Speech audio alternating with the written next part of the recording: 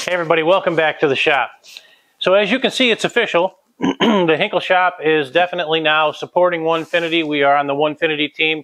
I can't say enough about that machine. Just in the little bit of experience I've had with it, it's been awesome. Having said that, our friends at PWNCNC, and that's the way Dan pronounces it, so that's the way I'm going to pronounce it from now on. I'm going to do my very best, Dan, to say Pwn instead of Pawn, like I have been saying for the last 4 years now. So PWNCNC reached out to me and said, hey, you got a nice new machine back there. It's got a Makita router on it. Kind of loud, isn't it? And I said, yeah, they're loud. He said, would you like to have a new spindle kit for that new machine so that you can make it a little quieter and a little better in the shop? And I said, I sure would. So PWNCNC was gracious enough to send me a new kit, and we're going to put that kit on the machine, and we're going to see how much better it is. Now, I don't mean we're just going to pretend to see how much better it is. We're going to do a little science here. I happen to have a tachometer that we use in the HVAC industry. We use it quite often to measure how fast a blower is turning or a motor of any sort.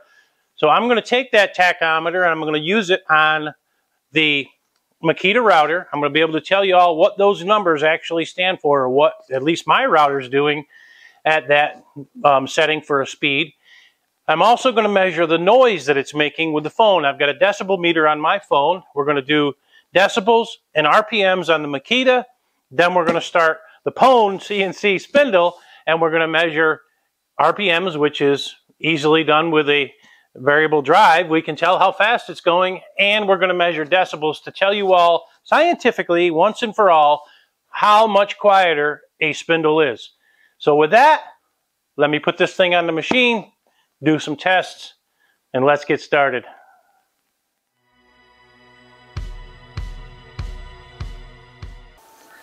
One other thing I forgot to mention is when you put a spindle on this machine, this little 65 millimeter standard Z slider will not work.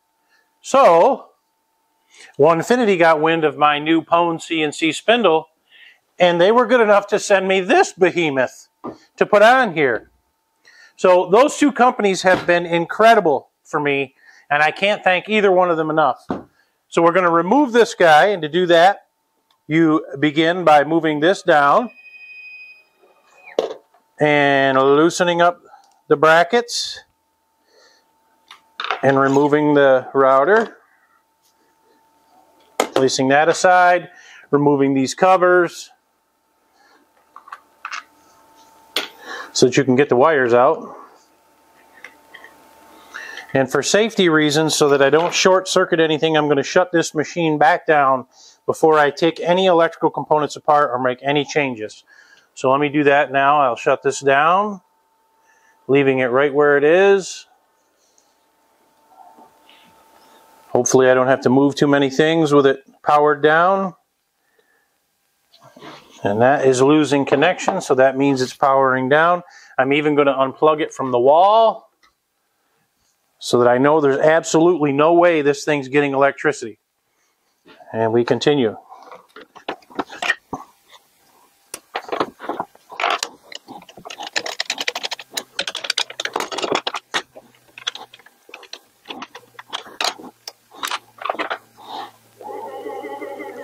And I have to lift it up to reach the two bottom screws.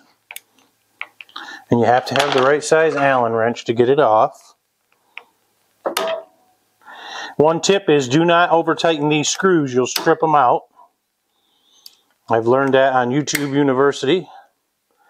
And I will have to probably tram the new Z slider. That's another video. We're not going to worry about that in this video. This video is just to show you how much quieter a spindle is from PWNCNC.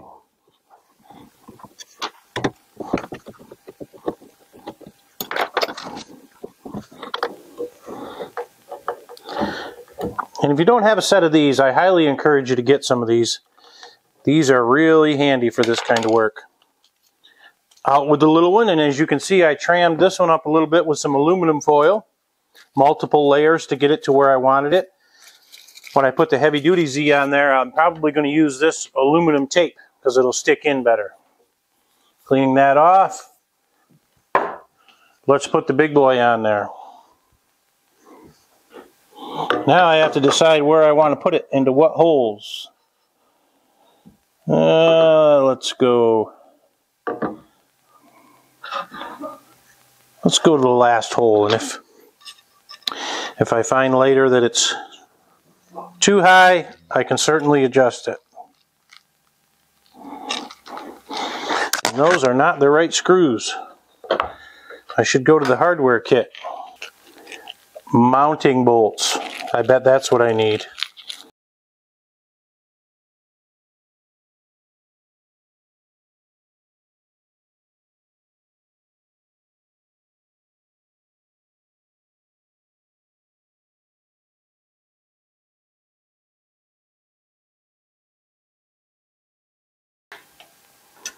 And again, don't get on these things like a gorilla.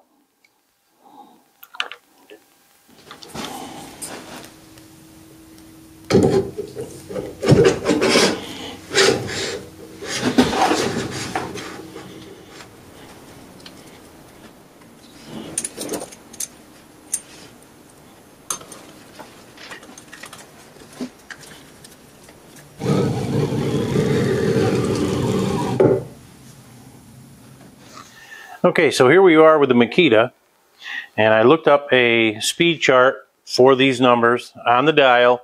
You probably can't see that, but it goes 1 to 6. It starts at 10,000 up to number 6 at 30,000 RPMs.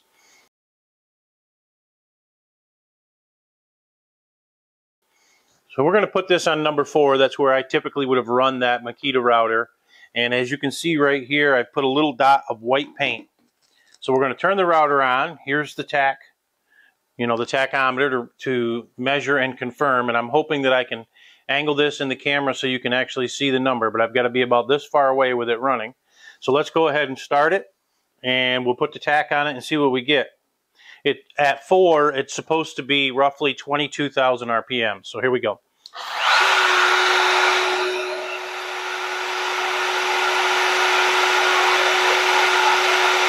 And I hope you can see that. It's at 22,103. Bouncing between 22,100. Yeah, so we're in good shape. That's pretty accurate. Now let's see what the noise is. Bouncing between 90 and 95.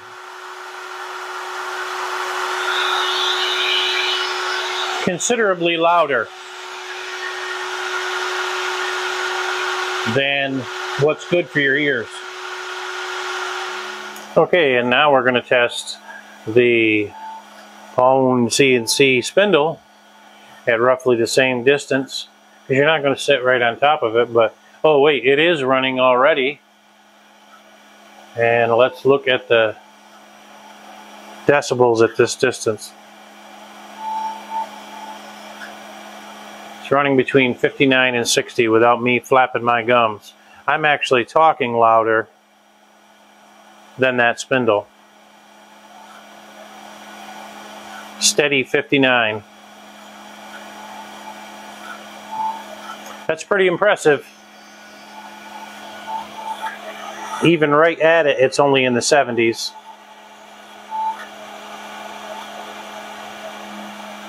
Which by the graph here, that's just gently disturbing you.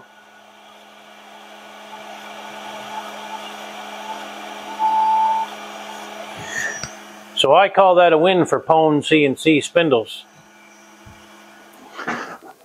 Okay, so what did we learn from this? First and foremost, Clinton Caraway, you rock. Clinton was the individual who reached out to Dan from PWNCNC. Clinton works for Pwn, and said, hey, I think we should send the Hinkle shop one of our spindles. They discussed it, and bing, bang, boom, there's a new spindle on my Onefinity. I appreciate that, Clint. Thank you very much. Thank you, Dan. Thank you to all the guys from Onefinity for sending me the machine and sending me the upgraded slider. I can't thank you all enough for that. The bottom line with the spindle is this. They are much quieter. They are much more powerful. They're a lot safer to run on your ears. And in the case of this one, the Onefinity controller will turn on and turn off that spindle. So that's pretty cool too. I hope you got something out of this video. I hope you enjoyed it. I hope maybe you learned something. Please give us a like and subscribe if you haven't done so already. And as always, I'll catch you on the next one.